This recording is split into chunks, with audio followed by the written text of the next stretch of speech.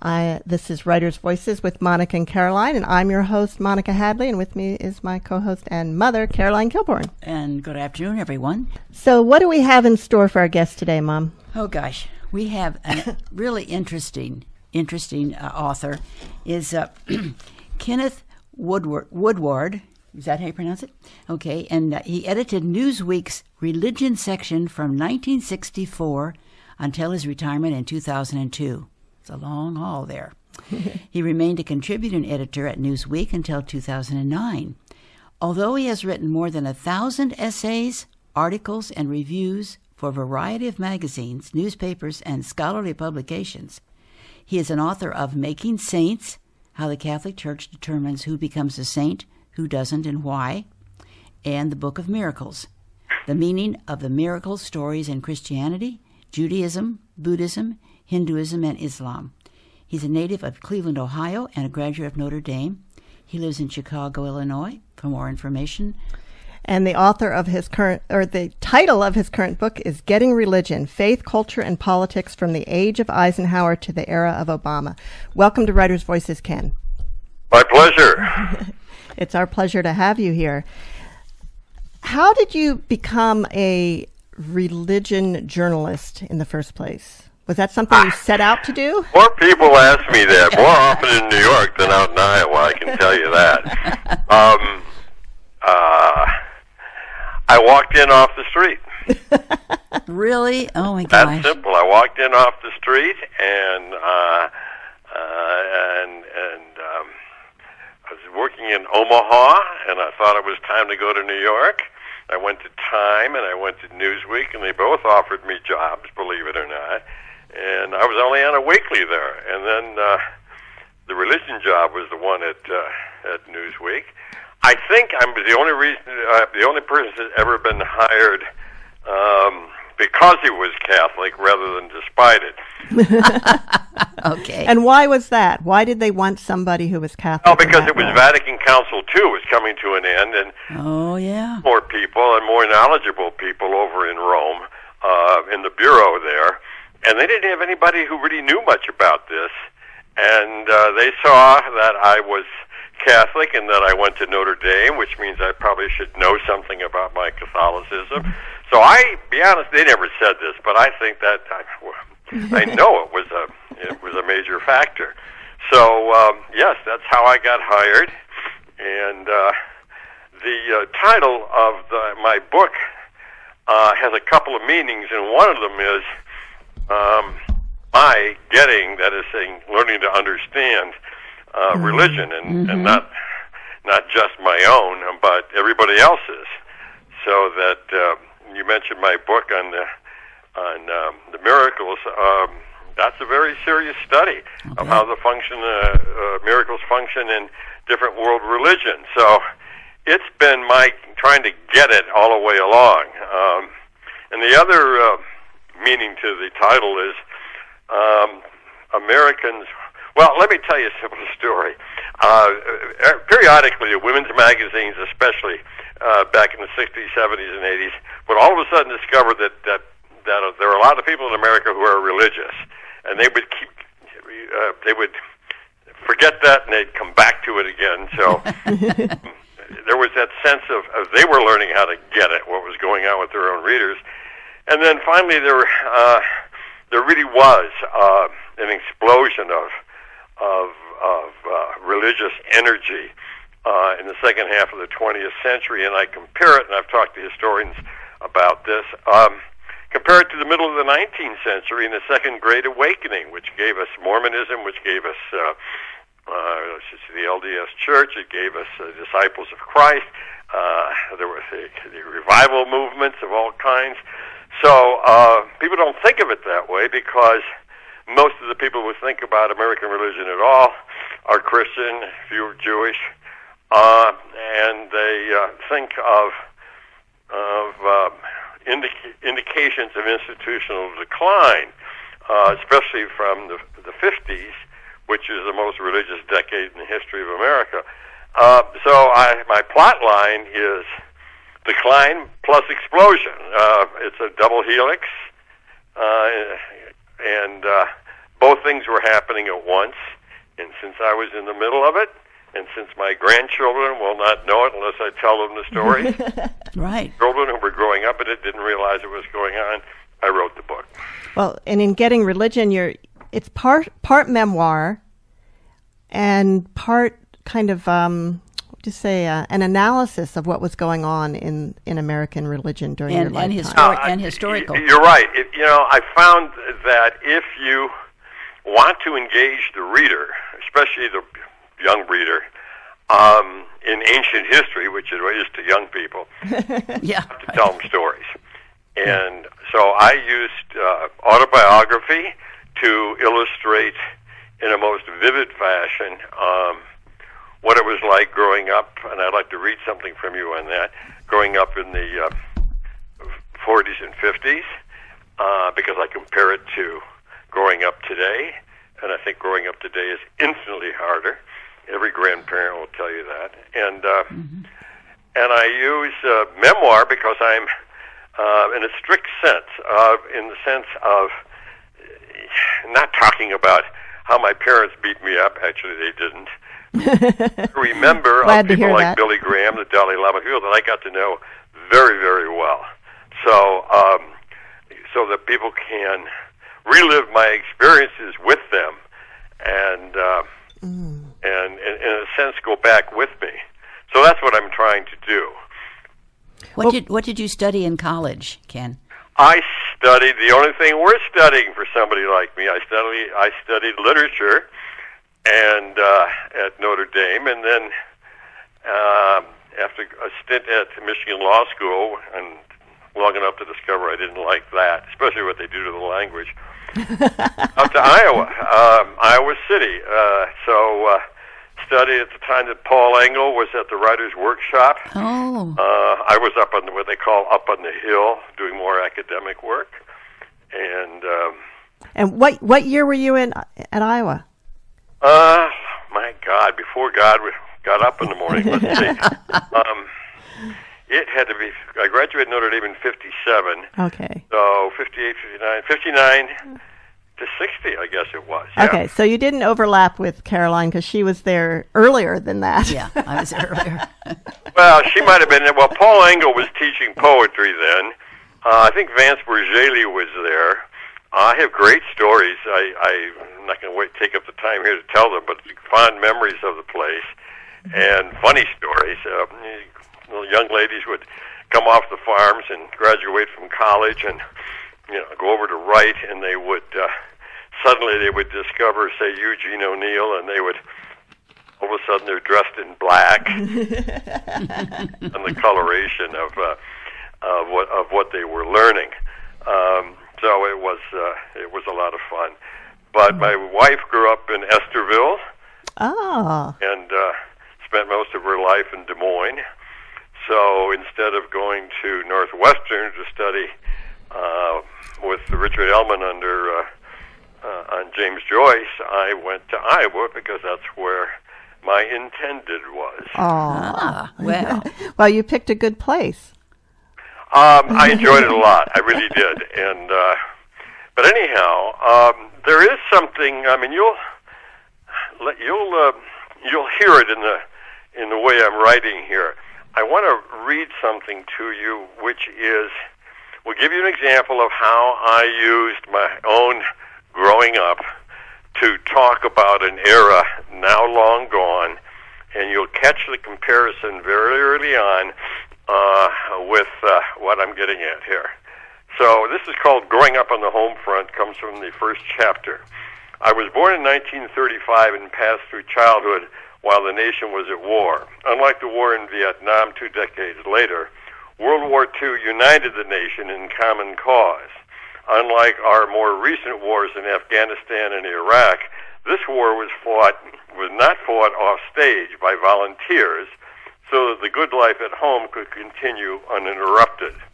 To the contrary, on the home front, all children were suckled in a culture of sacrifice and restraint, one that linked us closer to the children of the Great Depression, though our circumstances were never so drastic, than to our own children born into post-war affluence.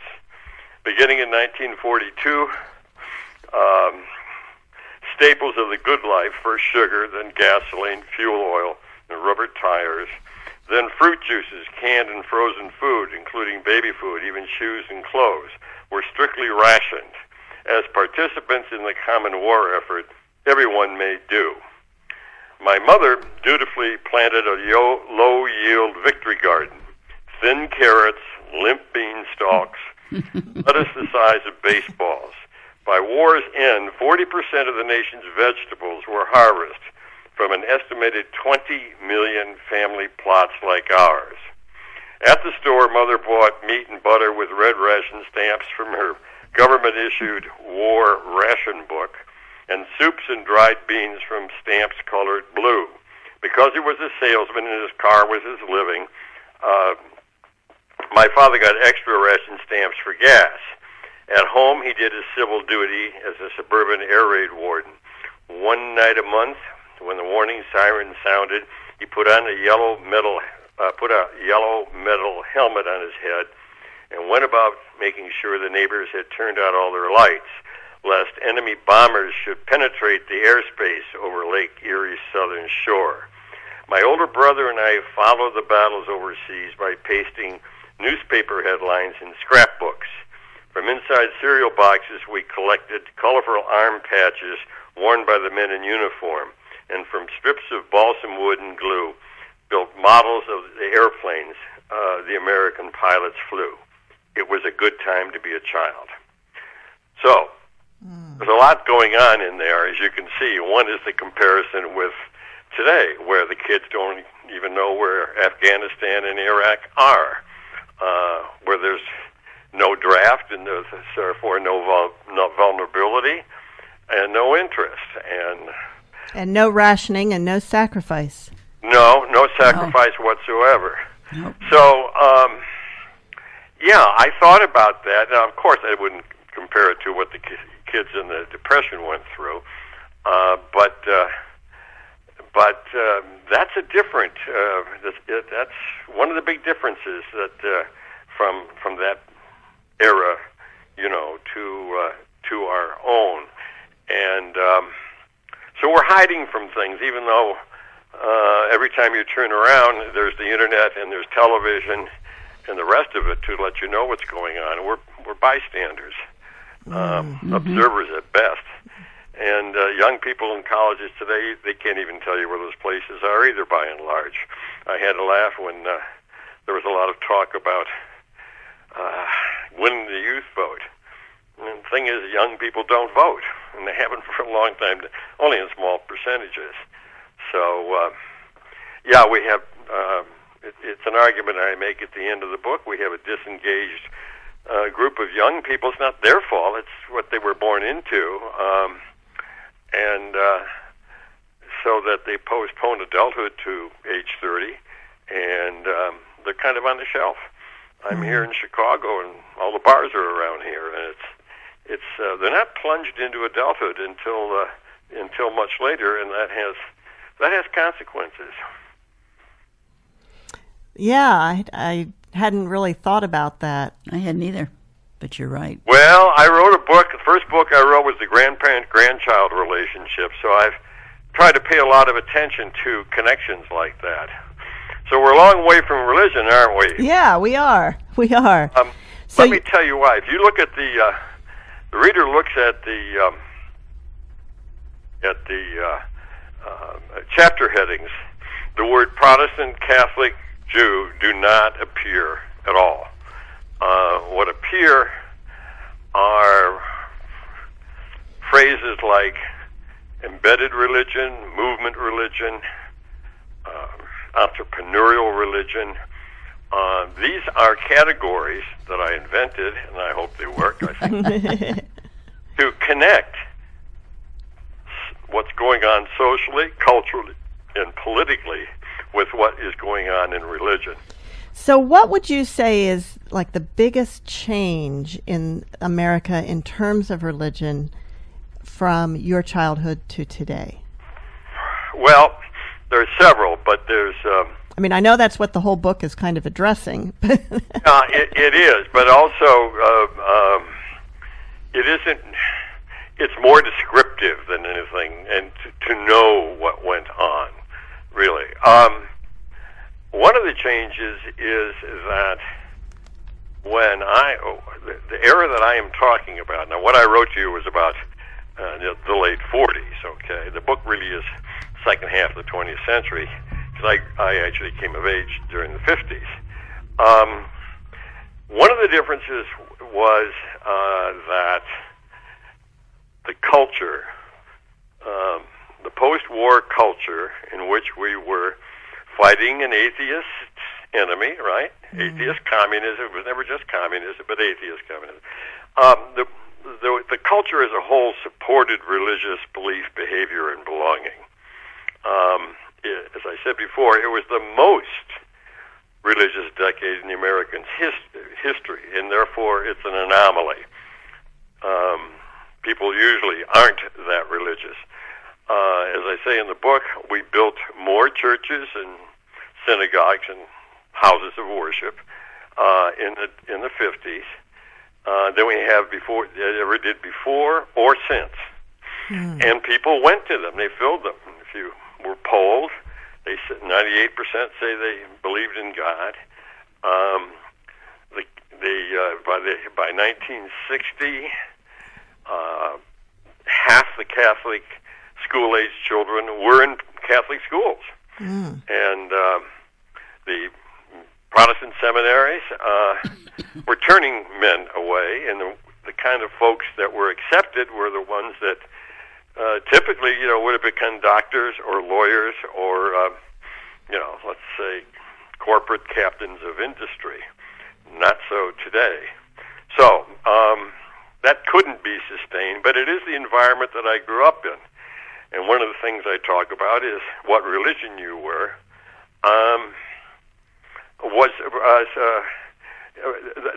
That religion was really what made the culture diverse.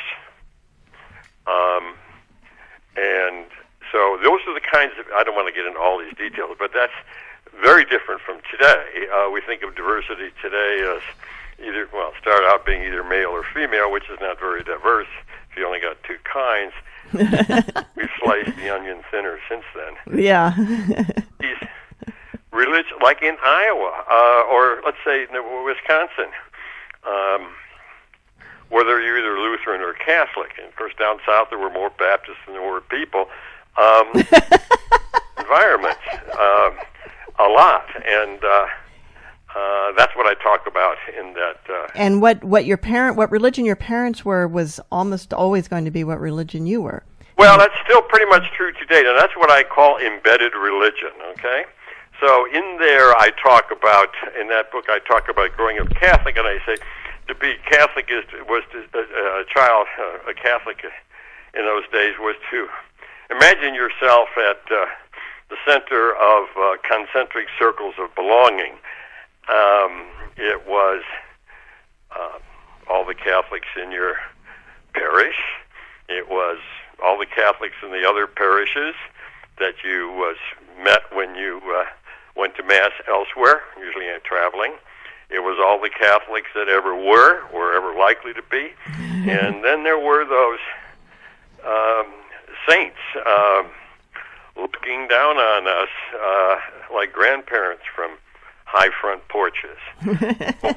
That's the view of a child, that sense of belonging. And I think, I know from people who have told me, because they've read the book, you can analogize, you don't have to be Catholic to be that way, who felt comfortable in the environment they were in, and in neighborhoods, and in local institutions, very much the church, but others. And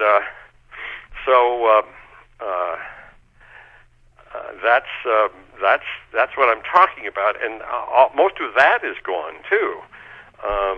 Neighborhoods, can't speak for Fairfield, Iowa, but neighborhoods don't exist like they do because there's nobody home. Nobody home to call out from the front porch or front door and say, Jamie, your mother wouldn't like you doing this, or Charlie, I got hot donuts, come on in. Both people are working. We're in a work society now, so it's very different. Yeah. Well, I grew up came of age in the 60s and 70s, and a lot of people my age questioned the institutional authorities and questioned the religions from a very young age. I mean, I talked to friends about that a lot. That's true, and I certainly deal with that. What happened in your generation, which you identify with, is that your numbers were so great. You simply overwhelmed every institute you came into. I can't stress that enough as a necessary condition for understanding the 60s and questioning institutions. Okay, and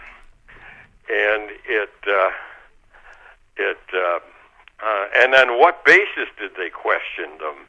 Since they didn't know much coming in, right? Right. It's a little hard to understand that, but it was their numbers. And, of course, there was the war. Who wants to go to a war in Vietnam? That's why the anti-war stuff pretty well stopped when the draft was rescinded. Right. Guessing there wasn't real and genuine opposition. But there was opposition to almost anything, you know. Anything institutional was bad because the individual was good.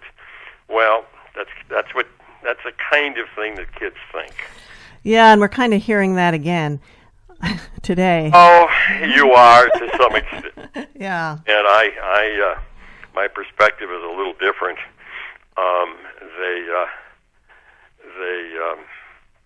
The demands it make.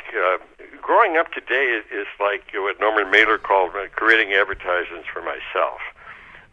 Think of what kids have to do, and they are told at an early age they got to get good grades, and if they want to, because they got to go to college, and in some cases got to go to a really good. If you're going to make something of yourself, well, from a strictly religious point of view, we don't make something of ourselves.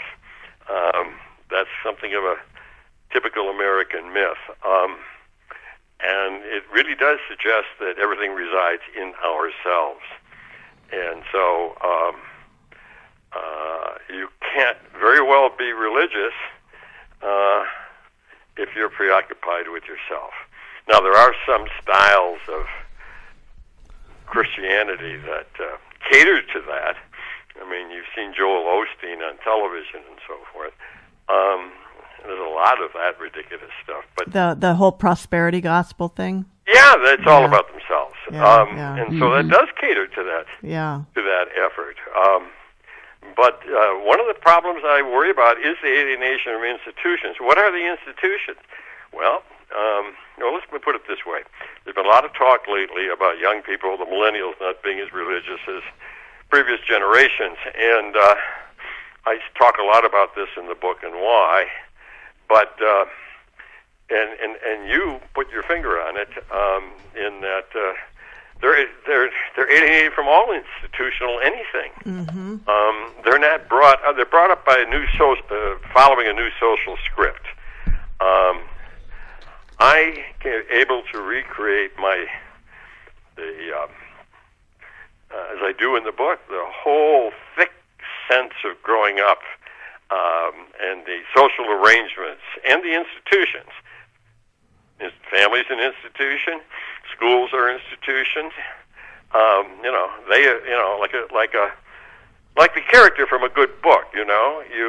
They abide in me still as I abide in them. And that's a great sense of belonging and having not just a naked self, but an embedded self. So. Religion in back in those days, I call embedded religion. And geography played a role, ethnicity played a role, always does in religion. So where you lived, what your ethnicity was also determined in some ways what kind of religion you got. So you got it from the locals. The other kinds of religion, the one that comes into play it begins in the 50s, is movement religion, and that's a rather rich chapter. I mean, let's talk a little bit more about that. But first, I want to make sure that our listeners know who we're talking to. Yes, good idea. You're listening to Writers' Voices with Monica and Caroline, and our guest today is Kenneth Woodward, former religion editor of Newsweek for almost 40 years, and author of Getting Religion, Faith, Culture, and Politics from the Age of Eisenhower to the Era of Obama. So how do you define movement religion? Well, I mean, it's so much more than noticing it than what in embedded religion, where you come from matters, what your family was and religious background was, where you lived, all that sort of thing.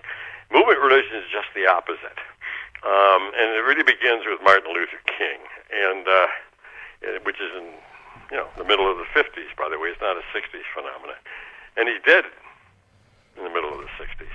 Anyhow, that's... And did you know him? Where you come from, what your ethnicity doesn't matter. You could be a Unitarian from Massachusetts. You could be a Lutheran from Wisconsin, Methodist from Clinton, Iowa. It didn't matter. What mattered is the brother and sisterhood of the movement. You didn't have to be religious at all, as a matter of fact. A lot of people in the movement weren't. What matters is the movement. And the movement is a sense of we're moving with history. History's on our side. That's what you identify with, and that's where your attachment is. So in the book, I look at various movements. I spent time in Latin America, where North Americans were very much involved. Liberation theology is a variation.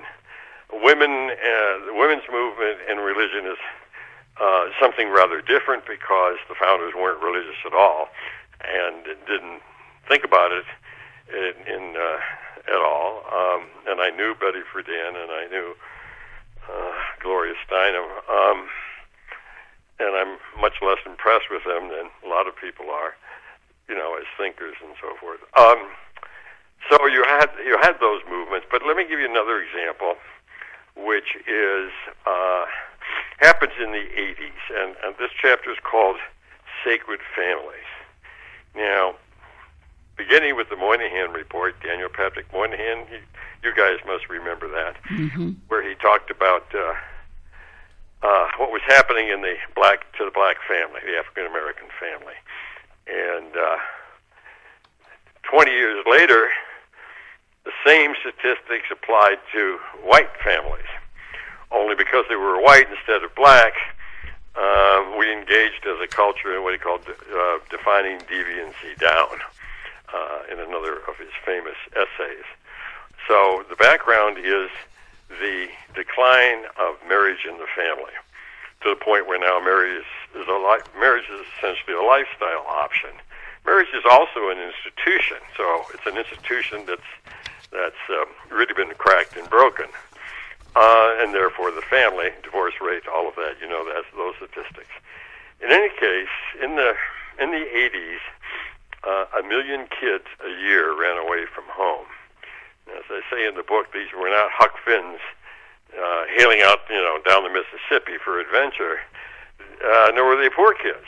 They're large. They were college freshmen, sometimes sophomores, high school seniors, usually middle class and up families, mostly white, and a lot of them victims, let's say, of what had been happening to marriage in the family. At the same time, we saw the emergence of more than 300 new religious movements. They were called cults then in those days, which is a pejorative. But so you look at the nature of these cults, if you will, and I described several of them, but spent a lot of time on the Unification Church of Dr. Moon, which is huge at the time. They usually had, it took the form of sacred families with a mother and father. Dr. Moon was the father, and his wife was the mother, and I could go through a lot of. There were Bowen Peep, one of those cults that ended up committing mass suicide, but 300 of them.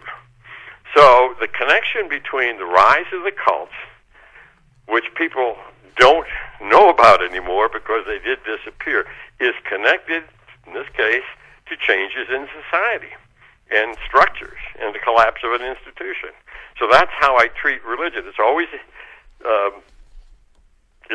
involved in what is going on. It isn't something separate.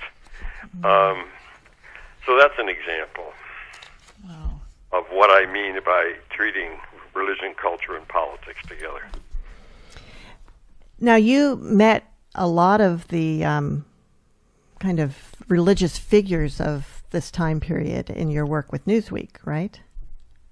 I did.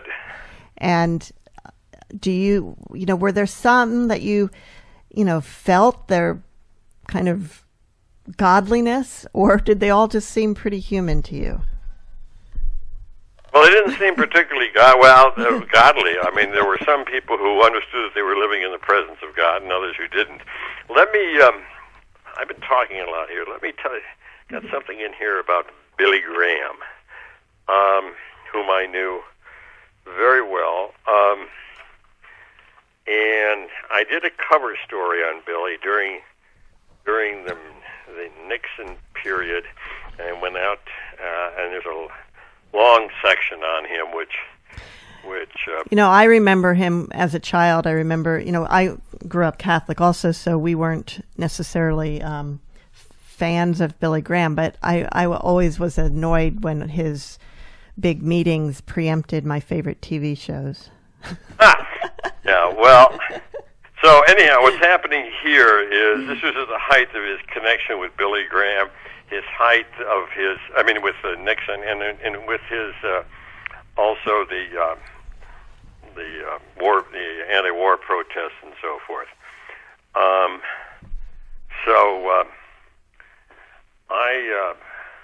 Let's see if I can find this here. So anyhow, I'm going to do a cover story on Billy, and I treat him a little differently. I treat him as a preacher of the American civil religion as it existed at that time. We don't need to go into that concept here, though. I just lost the page. And so I'm out there, and I meet Billy, and I notice that he's all the guys on his team. The organist, the singer, they're all wearing green. They're like Southern football coaches.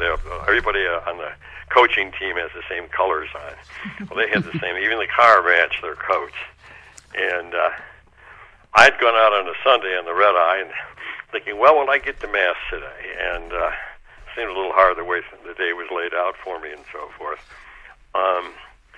But I also learned talking to Billy, he didn't much go to church either. In fact, he never went to church, or very rarely, when he was out, doing crusades, which was more than half of his time.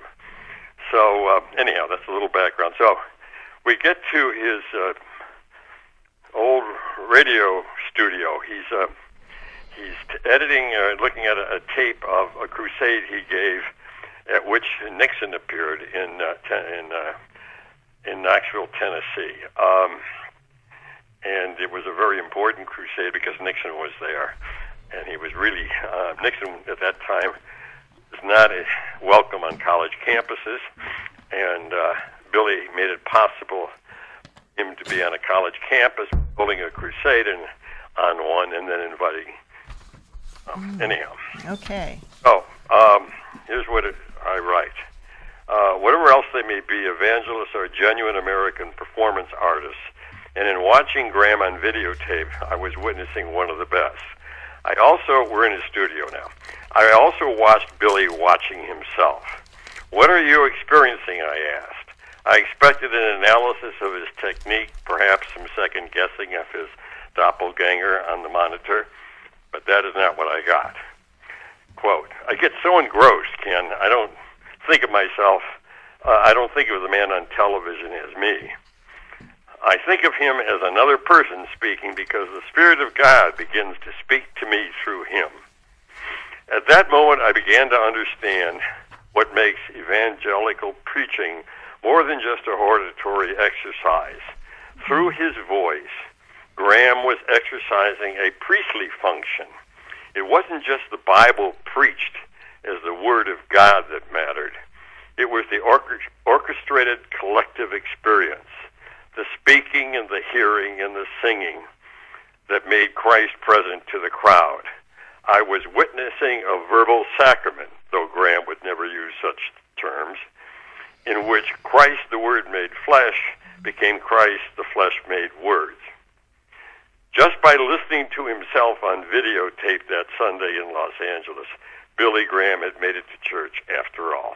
Mm-hmm. So, there's a lot of theological stuff in those sentences for those who know their theology. And I was trying to recapture for the reader, and especially the non-Baptist, non-evangelical reader,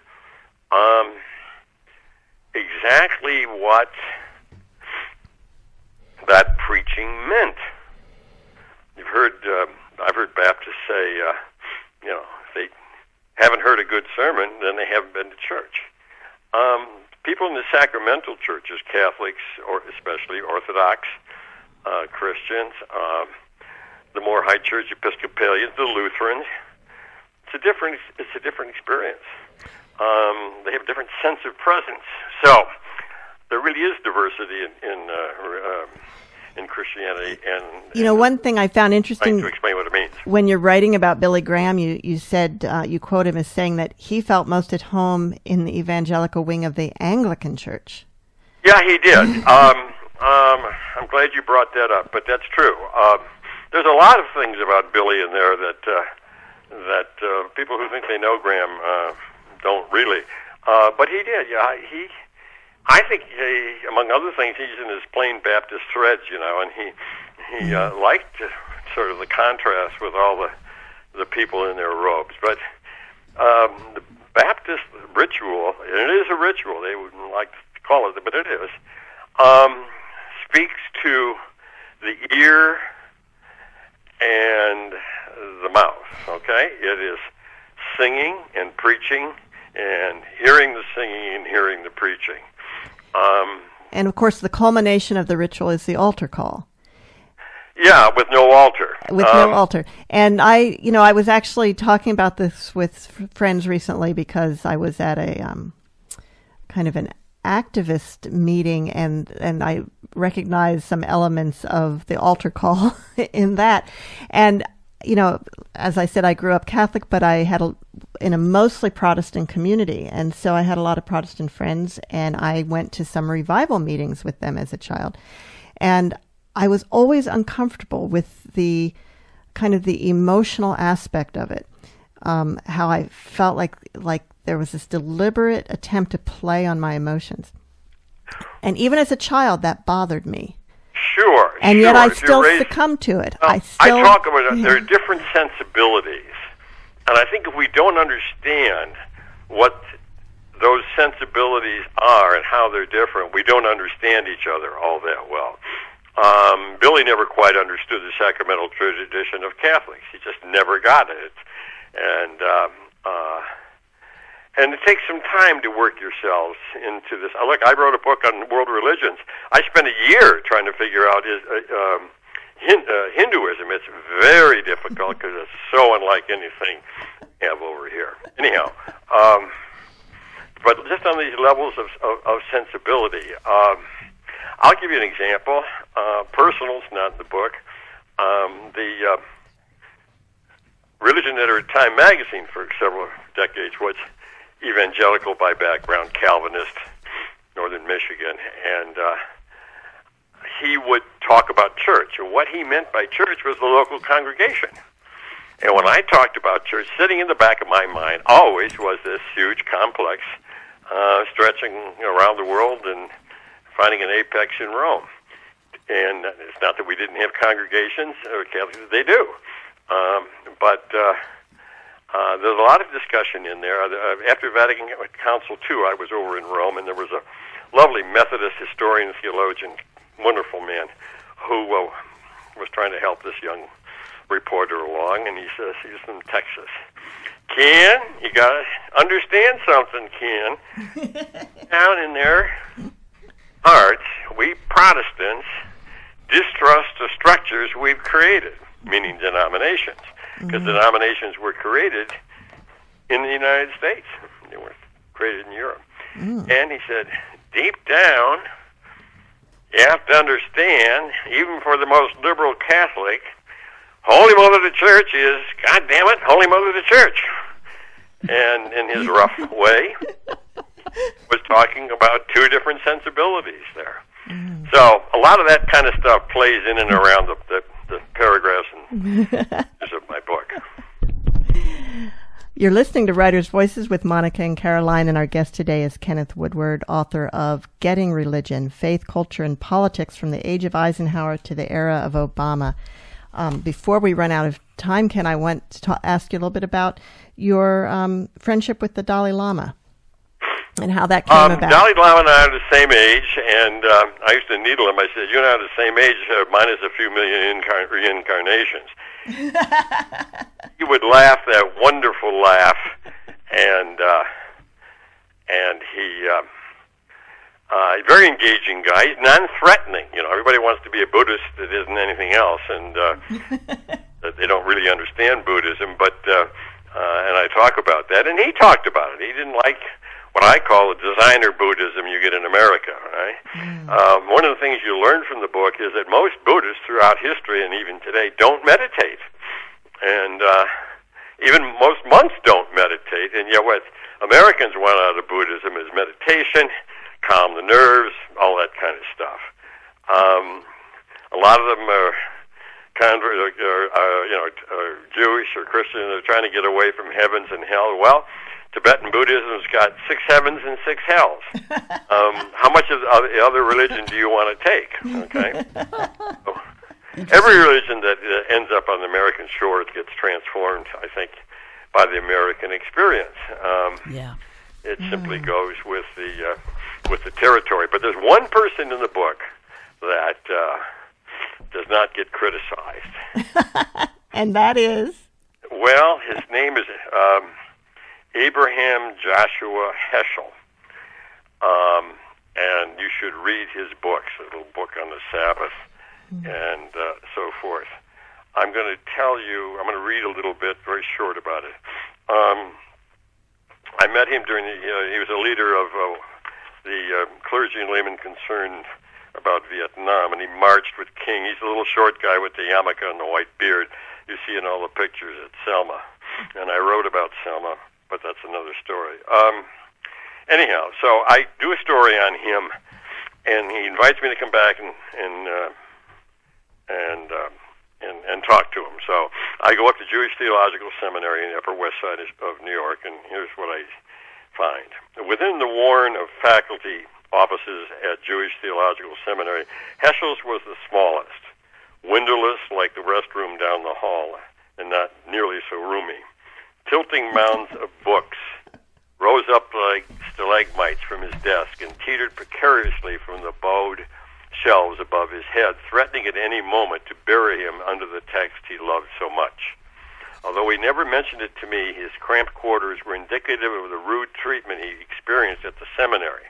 Here he is, the greatest rabbi of the 20th century, and this is what's happening to him. He was not permitted to sit in the front row of the synagogues for service, only rarely asked to give a blessing over the Torah reading, and in his 27 years at the seminary, he was never asked to deliver a sermon, an honor even students were accorded. Why? Because his Hasidic theology and piety contradicted the post-Enlightenment Judaism of the seminary. Our conversations always began with a topic of my choosing, and his reply invariably was in the same Hasidic fashion. My friend, let me tell you a story. Well, I tell stories about Heschel. Now, here's the end of his life. According to let me see if we got time. Yeah, I think we do. Oh, yeah. According to Jewish tradition, it is a blessing to die on the day God set aside for rest. For Heschel, the Sabbath was, quote, a foretaste of eternity, end of quote. And so it happened that my rabbi died sometime between Friday evening and the Saturday morning after a Shabbat meal with his family and friends, okay? But it was not until I began to write this book that I came across a final Heschel story. According to Edward Kaplan's fine biography, when Sylvia Heschel, his wife, discovered that Sabbath morning that her husband had died, she placed 2 books indicative of his life beside the table. The Best and the Brightest, David Halberstam's incisive critique of Nixon's war cabinet, and the Keter Shem Tov, a Hasidic classic. She then removed the less edifying material he actually had been reading. My cover story on his friend, Episcopal Bishop Paul Moore Jr., Christmas issue of Newsweek, was, I like to think, our final conversation. Oh, wow. So, there were all kinds of people that were worth knowing. By the way, Billy Graham changed a lot in this age. He changed. He wasn't so smug, he really confessed this stuff to me in an article, and I talk about it in the book. But he was over when he went to Eastern Europe, he discovered that the Christians there who were suffering under communism were better Christians than he knew down south. And it took him a long time to realize that. And while he was over there in Poland, he was supposed to meet with the Archbishop of Krakow, but the Archbishop got called away to Rome because they were going to elect a new pope, and of course he never came back because they elected him. So he is sitting there. Billy is watching the TV, and out comes Wojtyła, right? Paul VI, John Paul II, and he gets up and says, Christ is the answer. And Billy says to himself, "Oh my God, this guy's an evangelist like me." He was right. All the hats that Pope wore, all his philosophy and all the rest of it, his geopolitical involvement, he was an evangelist. Billy understood that. Wow.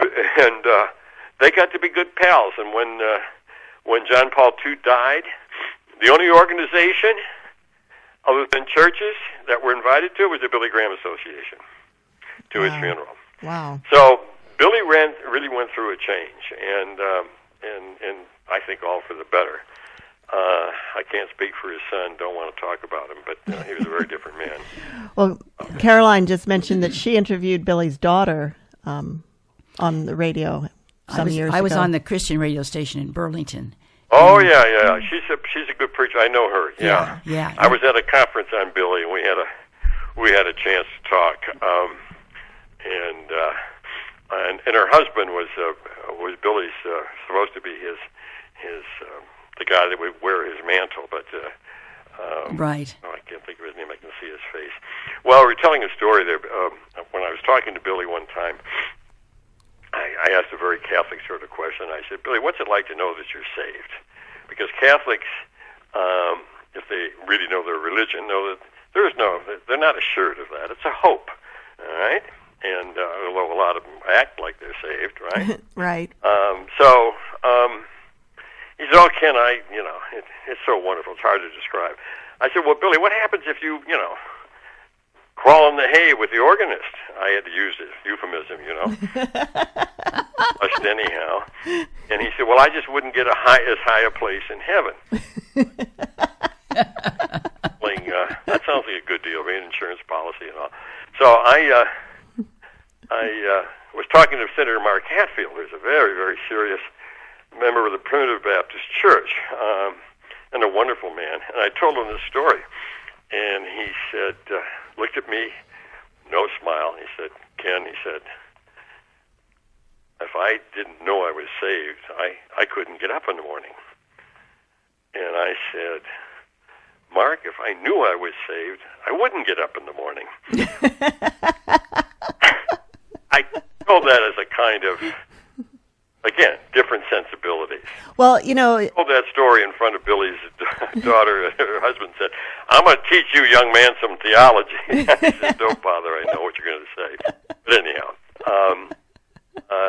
you're entering somebody else's language field and how they understand themselves in their relationship to, in this case, in the relationship to Christ. So, it's interesting because my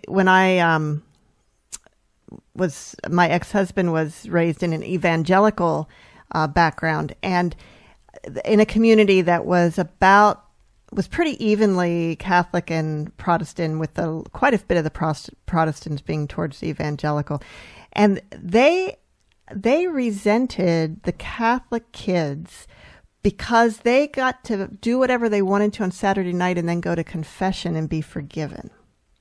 Oh, they had really a weird understanding of confession. You can do what you want. Yeah. Let's remember an evangelical named Bill Clinton. Okay. Yeah. Right. It was the same sort of thing. You take counsel and all that sort of thing. Yeah, I mean, and kids' caricatures of other kids' religions or something. Absolutely. And other people would say, well, when you can be saved, and no matter how bad you are, you go get saved and everything gets wiped away. And I remember thinking as a youngster that they only really wanted people who had been bad. That that those were the ones that got all the glory for being saved. Well, you know what the truth is? I think an awful lot of these stories that you hear from evangelists, some of them, about their past days and how they got saved, they make themselves out to be a lot worse than they really were. Yeah, I think so. Like my mother used to do, is the story got better the more she told it, and I think that's what happened. So there's nothing like a sinner who's been exactly. All the speakers that they'd bring in were always people who'd been like in the. You're in Iowa. My father was my brother was from a Protestant family, and he got saved by the very colorful Billy Sunday when he was 16 years old, and it stuck with him the rest of his life. He married my mother. I talk about this in the book, and Irish-Italian family, and promised to raise the kids Catholic, and he did, and he suddenly came to realize that there wasn't all that much difference in terms of what was expected of you morally and all the rest. We've lost a lot of that, and there was a shared sense of sin. You don't hear anybody talking about that much anymore, even among an awful lot of the evangelical preachers. And it's seeing your own moral life in terms of actually committing sins. I think of this Pope Francis. First thing he said about himself in an interview with a bunch of Jesuit editors was, "I'm a sinner, and I need the mercy of God." Well, everybody heard the mercy, but nobody heard the sinner part. And so, while I don't talk about this Pope in that book, this is a history book after all, he certainly does people do block out what they don't want to hear from him. That said, he's all over the place. It's a little hard sometimes to connect the dots. Well, it's interesting because I was just interviewing someone, I'm trying to remember who it was, who had said when they were talking about sin, and their editor wanted them to change that and not refer to it as sin because it was like too much of a downer. Oh, yeah, we're really, Augustine, he doesn't talk about it either, and I could name a bunch more of people who have these big, awful churches of 10,000 people, and it looks like entertainment on a stage. It's... Listen, Ken, before we only have a couple minutes, and I want to go back to something you said earlier about the 50s being the most religious decade. I think many of us grew up with this idea that, like the founding fathers, the beginning of America, that everybody was so religious back then that it you are in an evangelical area, aren't you? And well, I'm just saying that's the estimate we have. Yeah, but it's not true, is it? 7% of Americans in those days. I mean, we're not talking about the Puritans that came over. We're talking about when we had something of a country going. So, no, they weren't. Benjamin Franklin was more like it, and he wasn't particularly religious. He was a deist. So, no, country had a religious roots, but it also has Enlightenment roots. And Jefferson writes a Bible, creates a Bible where he clips out all the miracles, things like that. Cursed by stuff like that. I know, and it's funny how we seem to have lost that perspective on history to such a large extent. Well, because that was a product of the Christian right and the fundamentalists coming. There's some pretty rich chapters in there on. I'll just leave you with this, that people didn't know, that the moral majority of Jerry Falwell was not created by Falwell. It was created by two Catholics and a Jew, and they were operatives, conservative operatives within the Republican Party. And so they created it, called it the moral majority, and basically recruited Falwell to run it. And it was mainly they saw that Jimmy Carter had gotten all these evangelical votes from fundamentalists who never voted before, and all. And so he didn't want to see this new constituency to go to the Democratic Party. And so they worked hard to recruit him for the Republicans, and they were largely successful, although I have to say, in this election, a lot of the media, especially out east, have way overestimated the evangelical involvement. You in Iowa have got the Republican Party there has got a fairly strong constituency of those in Iowa, but mainly they're pulling the Republican lever because they consider themselves Republican, and then they've been been doing it for a long time. Right. So, well, I'm glad to hear that you think that. We only have just less than a minute left, and I just wanted to ask you. Whenever we're talking about religion, it can be controversial. You don't seem to hold anything back in this book. You're some of it's probably quite controversial. Are you getting any flack? No, I've been this way for 50 years. So, when you're a religion editor and you go to a cocktail party, they say, "You do what?" Okay. Also, I go back to Italy a lot, and if you want a successful dinner party in Italy, you talk about religion, and you talk about sex. And politics. Art. Okay, those are the three things you must talk about, or you haven't had a successful party. So my Italian heritage comes forward when this... Well, Kenneth, thanks so much for being with us today. It's really been our pleasure to have you on Writers' Voices. And where can we find your book? This book is available anywhere books are sold. Getting Religion, Faith, Culture, and Politics from the Age of Eisenhower to the Era of Obama. And, Mom, do you have some final words of wisdom for us? I do. Actually, this is a quote from the Dalai Lama. When you talk, you are only repeating what you already know. But if you listen, you may actually learn something new. Stay tuned if you're listening on Friday to Planet Erstwhile with James. And see you next week on Writers' Voices.